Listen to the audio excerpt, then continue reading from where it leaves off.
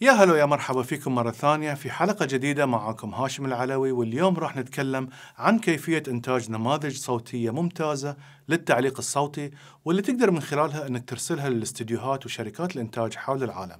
قبل لا نبتدي حلقتنا اليوم لا تنسون تعطونا اللايك على الفيديو وتشتركون في القناة عشان توصلكم كل الحلقات اللي بتساعدكم في تطوير مهاراتكم في الإنتاج الصوتي. موضوع إنتاج نماذج صوتية أو اللي هم الديمو ريل تبين فيها مهاراتك في التعليق الصوتي صار اليوم جدا سهل. ومن خلال بعض الخطوات البسيطة اللي بنتكلم عنها في هذه الحلقة راح نعرف شلون ننتج ملفات عالية الجودة نقدر من خلالها الحصول على فرص عمل في مشاريع مدفوعة من شركات الإنتاج حول العالم. شركات الإنتاج أو الاستديوهات تبحث عن شيء معين لما تسمع عينات الصوت المرسلة لها، فهي تبحث عن الأداء والتمكن من اللغة والصوت. فلما نستعد لتسجيل النماذج الصوتية لازم نتأكد أن احنا نغطي كل هاي النقاط. ونبتدي بالأداء. شلون أقدر أبين مهارتي وقوتي في الأداء من خلال النماذج الصوتية؟ أضمن طريقة تخلي المستمع يتأكد من مقدرتي هي أني أوفر له أكثر من نوع من التسجيل. عادة تنقسم أنواع النصوص المطلوبة إلى 4 أنواع رئيسية: النوع الدرامي أو الوثائقي، النوع التجاري أو الإعلاني، نوع الشخصيات المختلفة، والنوع الإخباري. النوع الدرامي أو الوثائقي هو عادة النوع اللي نسمعه لما نشوف الأفلام الوثائقية، وهي الطريقة المعتمدة في القنوات الوثائقية مثل قناة National Geographic العربية، واللي فيها العديد من المعلقين المحترفين اللي أتقنوا هذا النوع من الأداء. وهذا مقطع بسيط لهذا النوع من الأداء. إيطاليا بلد لا يشبه غيره، ضائع في زمن محفور في الذاكرة. فكيف يمكن للتاريخ أن يعيد سرد كل ما حدث في هذا المكان الاستثنائي؟ ليست أيادي فنانين كبار فقط، بل أياد قطعت الصخور من الأرض وشيدت الجدران والأبنية وشقت الطرق المميزة التي ربطت بين الإمبراطوريات. أي أرض استثنائية هي إيطاليا، موطن عدد من الإمبراطوريات الغابرة. وأي مكان آخر في العالم صدر هذا العدد من الحضارات؟ أما النوع الثاني فهو النوع التجاري أو الإعلاني، وهو النوع اللي نسمعه دائما في الإعلانات التلفزيونية وإعلانات الراديو. وهذا النوع من الأداء له طريقة معينة، وعادة ما تكون فيه القراءة سريعة لأن عندنا وقت محدد فقط لمدة الإعلان، عادة ما تكون مدة 30 ثانية أو أقل. والأداء هنا يعتمد على نوع الإعلان والمحتوى المطلوب، فاحتمال يتطلب الأمر أنك تتقمص أكثر من شخصية في نفس الإعلان، واحتمال كبير أنك تحتاج تغير نبرة الصوت أيضا في نفس الإعلان كذا مرة. خلونا نسمع مع بعض هذا النوع من التعليق. مليت تغسل ثيابك في البيت؟ تعبت وانت توديهم وتجيبهم من مغسلة، صح؟ خلاص الحل وصل مع جاست كلين. مغسلتك صارت أونلاين. نزل تطبيق جاست كلين واختار من بين أفضل المغاسل في البحرين. تطبيق جاست كلين يقدم لك خدمة استلام وتوصيل إلى مكانك وبالمجان خلال 24 ساعة، أو الخدمة السريعة في 4 ساعات. من اليوم ورايح حياتك صارت وايد أسهل. نزل تطبيق جاست كلين. والنوع الثالث من الأداء هو الشخصيات. هذا النوع يكون صعب نوعاً ما لأنه يدمج ما بين أداء الصوت بطريقة صحيحة وتمثيل أو تقمص الشخصية المطلوب تسجيلها. ولكن هذا النوع من التسجيلات جداً مميز، وكل ما قدرت تتمكن منه كل ما زادت فرص حصولك على المشاريع. نشوف مع بعض نموذج من هذا النوع من الأداء. Well fought, Warden of Arabia. You have reduced the ghost of Sumera to vapours, and the pirate threat lies at the bottom of the Bay of Pearls. You have Sumera's gratitude. The events of late are nothing short of disturbing. The horseman's possessed by jinn and a ghost blighting the seas cannot be regarded as coincidence. No true Sumeran gives in to such superstitions, but even I cannot deny what I have witnessed here today. Regrettably, I can be of no help to you in these matters. The Nabateans, however, are no strangers to the odd and irrational. If I were you, I would seek answers there. A fair word of warning, the Princess Mona can be eccentric. I bid you good luck. والنوع الرابع والأخير هو النوع الإخباري.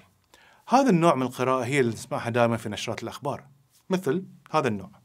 تدور اشتباكات عنيفة اليوم الثلاثاء بين القوات السورية وقوات المعارضة في منطقة الجزيرة السابعة في محافظة حمص. وقال المرصد السوري لحقوق الإنسان في بيان إن الاشتباكات جارية وسط سماع دوي انفجارات يعتقد أنها ناجمة عن قصف قوات الأسد لمناطق في حي الوعر الواقع في محافظة حمص.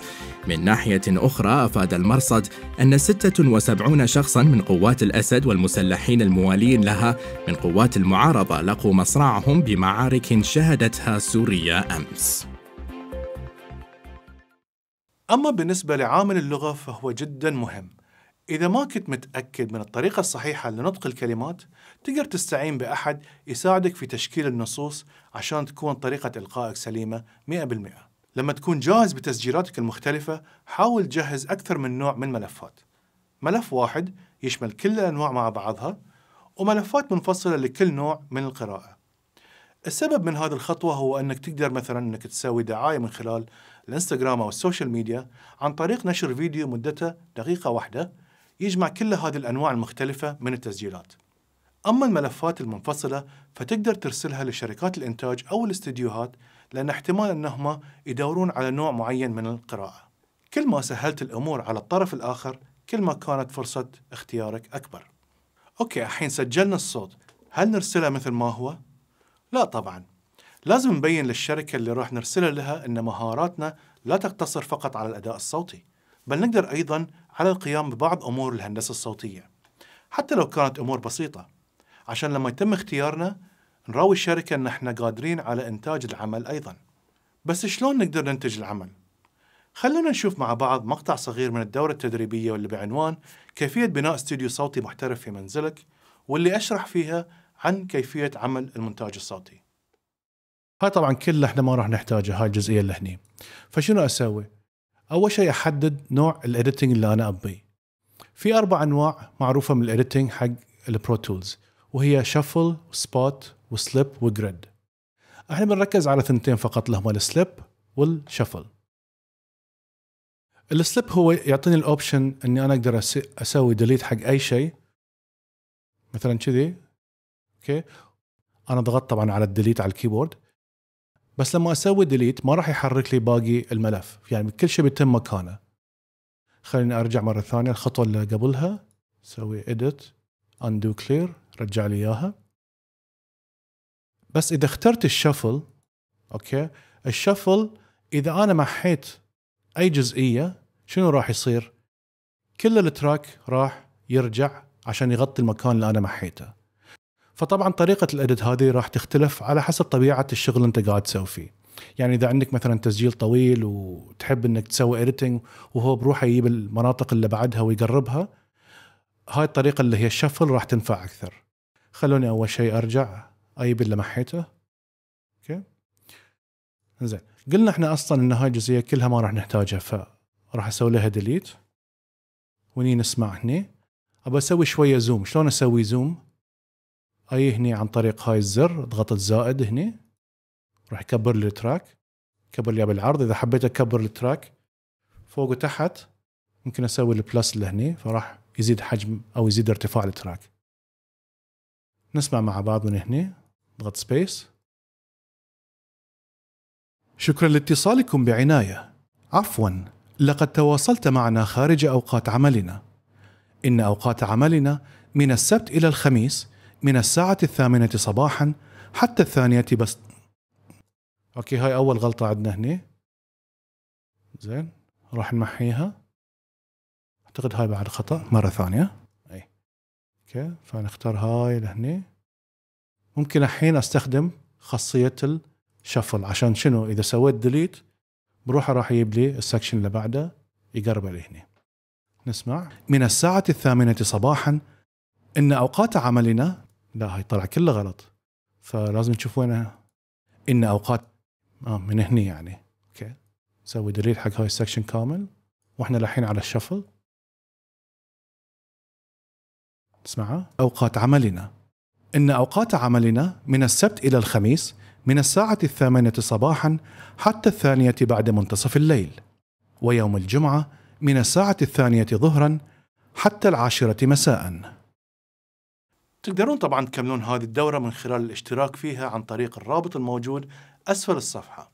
وفي ختام هذه الحلقة أحب أقول لكم إذا عندكم نماذج صوتية سجلتوها لا تنسون ترسلونها لي من خلال استمارة التسجيل اللي راح أخلي رابطها أيضا في وصف هذا الفيديو. إذا كانت النماذج مناسبة راح أخليها على صفحة دليل الأصوات الموجودة على موقع الاستوديو. هذه الصفحة يزورها الكثير من الناس من حول العالم، ففرصة أن الناس ممكن تكتشف موهبتك من خلال هذه الصفحة جدا كبيرة. لا تنسون أيضا الضغط على زر اللايك والاشتراك في القناة ودعمكم في التعليقات عشان توصلكم كل الحلقات الجديدة. أتمنى لكم دوام الصحة والسعادة، وأشوفكم إن شاء الله في حلقة قادمة.